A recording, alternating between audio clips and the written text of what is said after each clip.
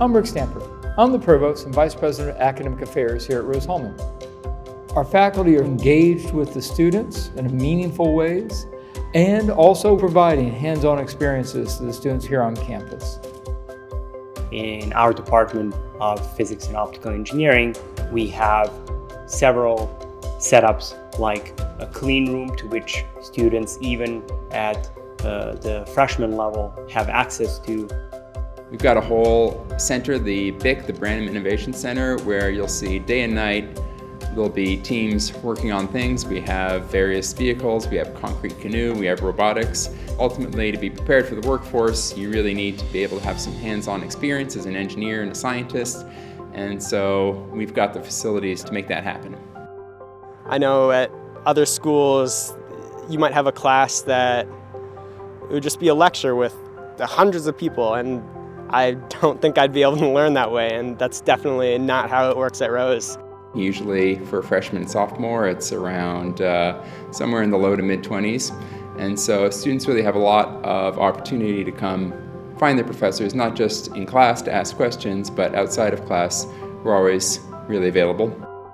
Students feel really free to come by and work with faculty as they're struggling through material. It's a comfortable relationship, and I don't feel like I'm intimidated to not go and ask my professor questions when I'm stuck. It just feels really welcoming, and I really love that.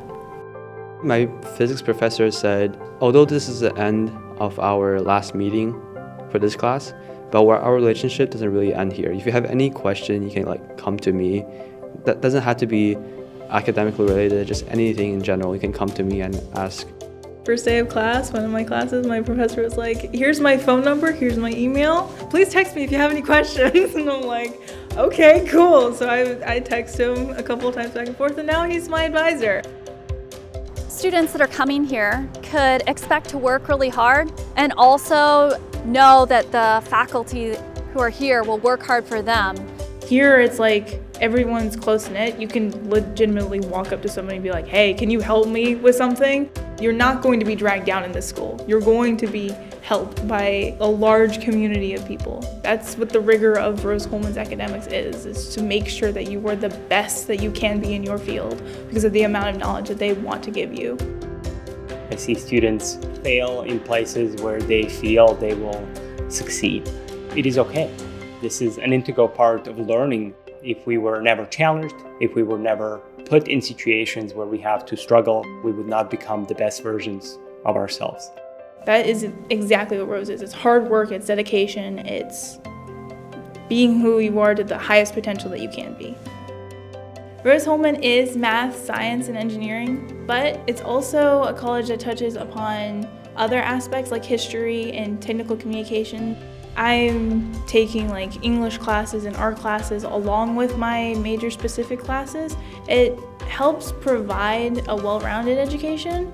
And we also really emphasize classes in technical communication because there's not really much point in being able to build something if you can't describe what it is. And so more and more these days, the communication part is more and more essential. Even though Rose is mostly STEM, there are a lot of interesting other topics that Rose teaches to help students engage their other passions. My core beliefs about Rose-Hulman are that we change lives and the things that we teach change society and make society better.